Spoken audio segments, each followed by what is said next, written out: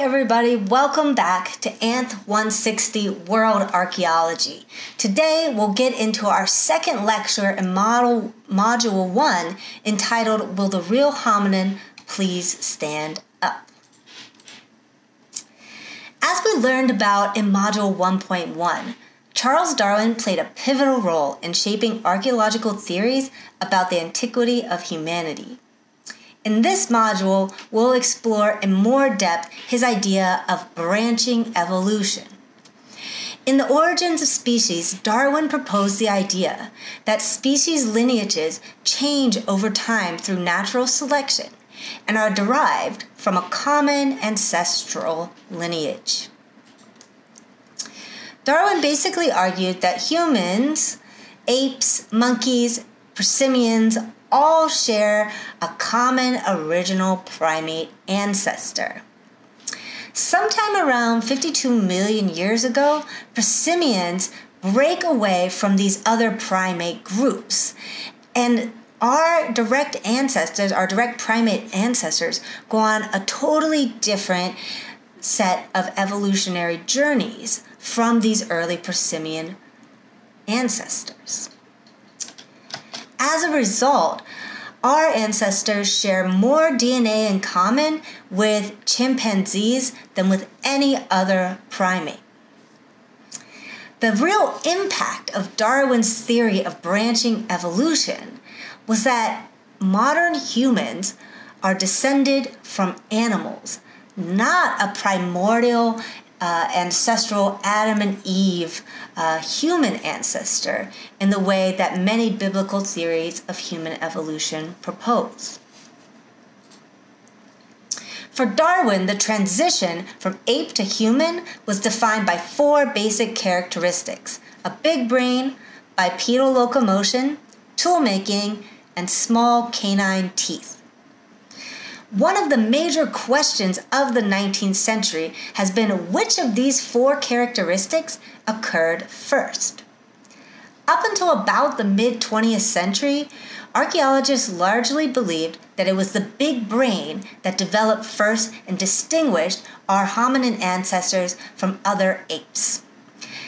This first development of the brain then led to other things like bipedalism and tool-making.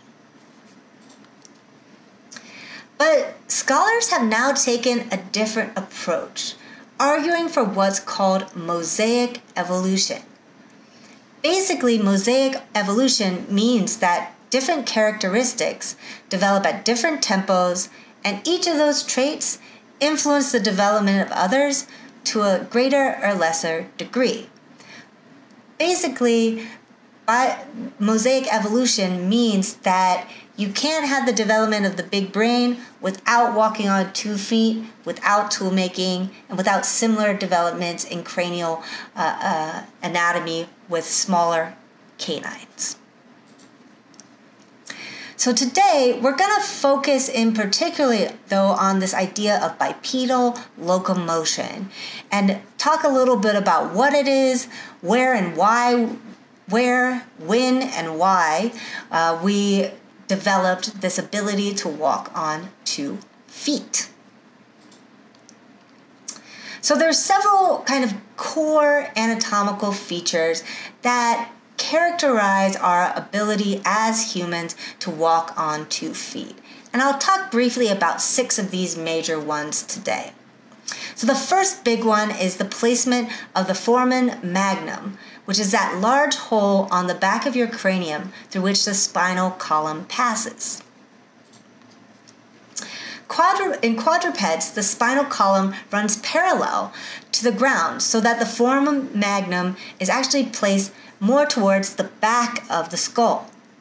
In bipeds, however, the spinal column runs perpendicular to the chin and the ground to keep us upright. As a result, the foramen magnum is located more towards the bottom of the cranium rather than towards the back. Another key difference between quadrupeds and bipeds is the S shape of the spine. In quadrupedal primates, the center of gravity is located near the center of the torso. This is different than modern human, humans whose center of gravity is actually in our pelvises. That lumbar curvature of the spine helps to bring the center of gravity in bipeds closer to the body's midline, so it helps keep us balanced. Humans have actually one more lumbar vertebrae than apes do, and these vertebrae are also larger than our ape cousins. The larger size and number of vertebrae in modern humans creates a more flexible lower back that allows the back to kind of swivel forward when walking, again, helping us maintain our balance.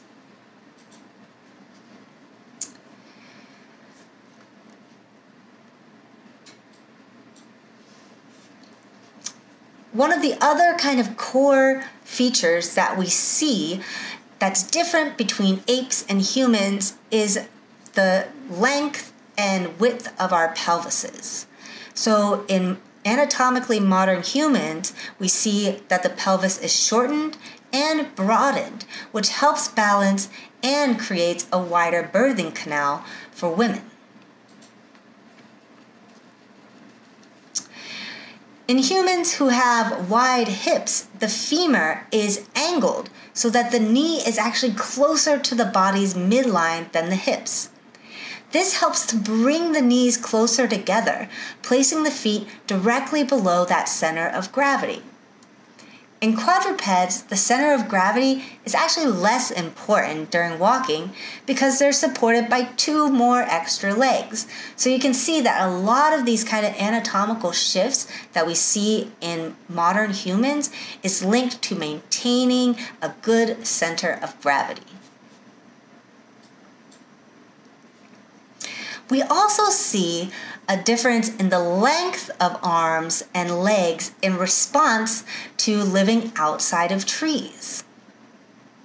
So modern humans have shorter arms and longer legs compared to our primate ancestors.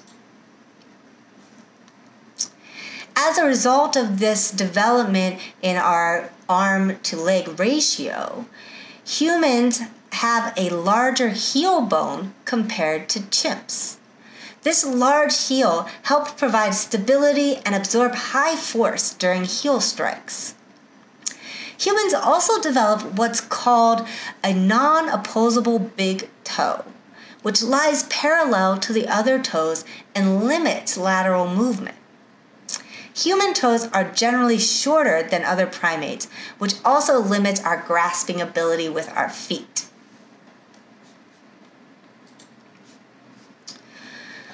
Most of human development associated with these kind of critical transformations, like walking on all fours to walking on 2 feet, occurred in Africa, primarily between Ethiopia and Namibia. The oldest African ape that we have to date in the archaeological record is 23 million years old. In addition to finding kind of archaeological evidence for human origins in Africa, there's also some genetic indicators for this origin. Specifically, mitochondrial DNA, that's the DNA that you get from your mom, has provided evidence that indicates that there was a critical divergence in humans and chimps roughly 6 to 8 million years ago. We also see lots of fossil evidence for these early hominin ancestors. So there's several instances of early fossil evidence for bipedalism found in Ethiopia, particularly in the Hadar area. So this early fossil evidence was first reported by Tim White in 1994, and what he called was the Aramis site. So what White found was 17 individual bodies, basically dating to about 4.5 million years ago. What White was able to determine from these remains was that this individual that these individuals were bipeds, but had slightly different ways of getting around than anatomically modern humans.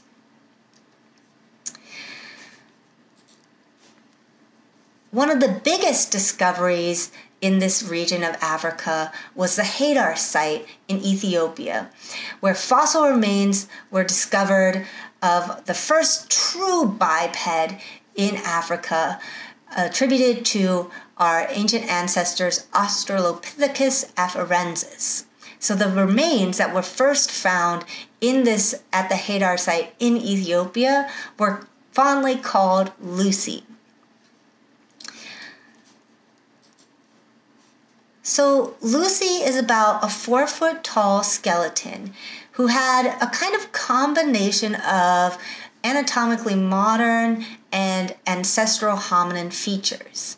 So Lucy had a small kind of ape-like brain as opposed to the large brain that we see in modern humans. She was definitely bipedal. She was definitely walking on 2 feet, but her arms were still quite a bit longer than modern humans.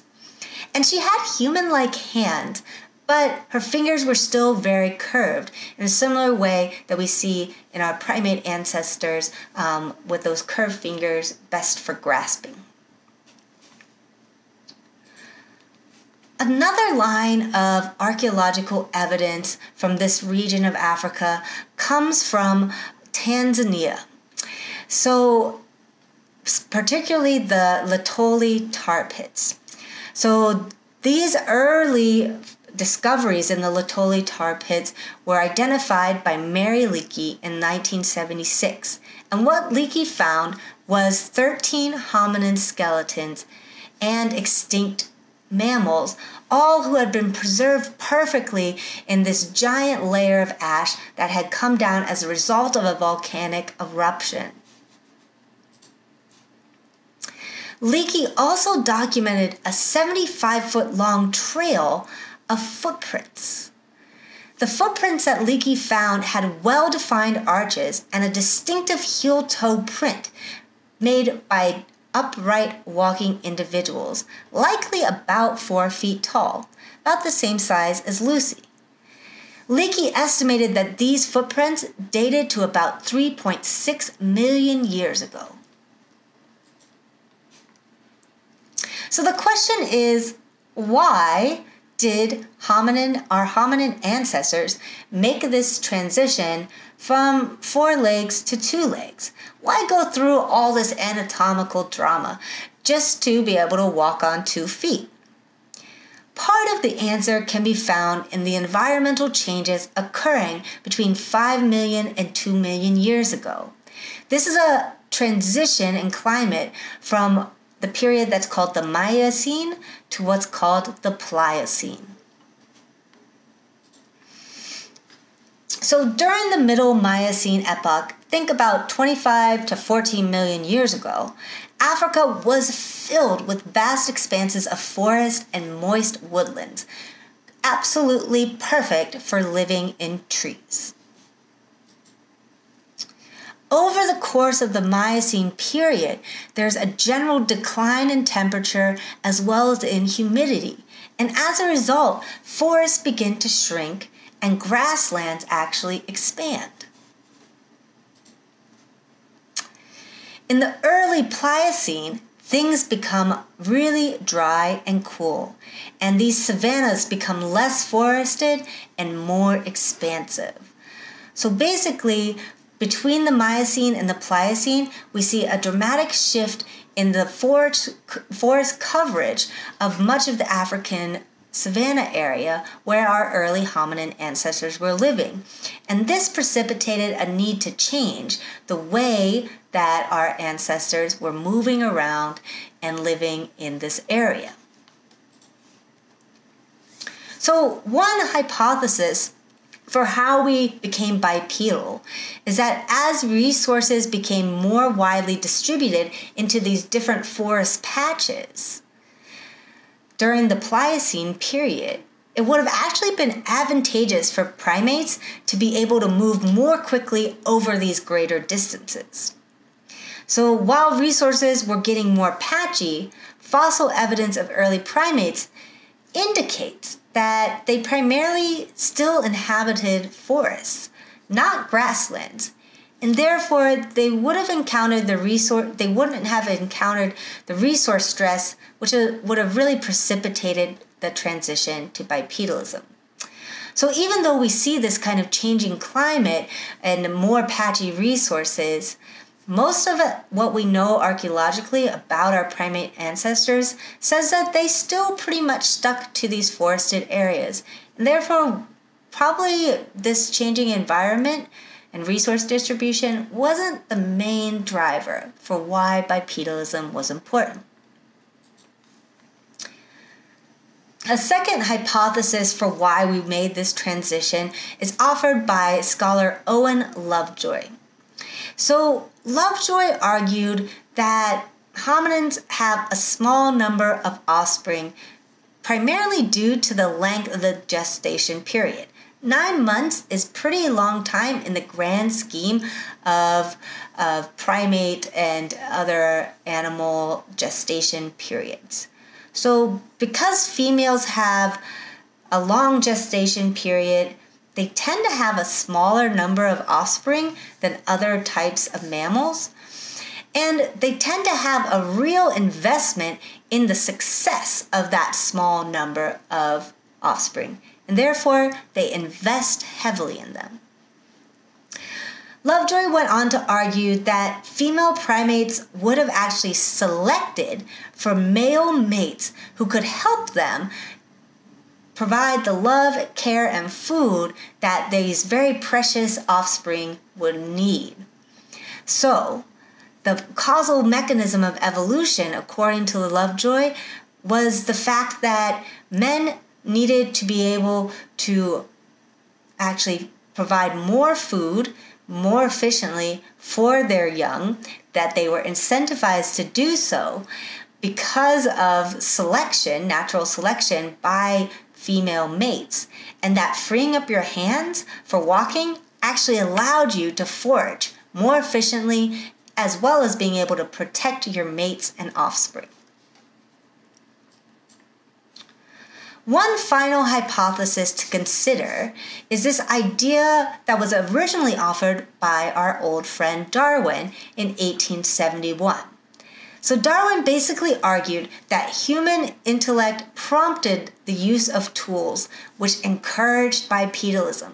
So according to Darwin, we have bipedalism because we have our hominin ancestors starting to experiment with tools, and that experimentation with tools was linked to the development of larger brains. So bipedalism allowed hominins to carry food or other portable items over long distances. It freed up our forelimbs for tool use. So in the next module, module 1.3, we'll dive a little deeper into this idea that Darwin puts out there, that tool use was an important mechanism for driving human evolution. See you all in module 1.3.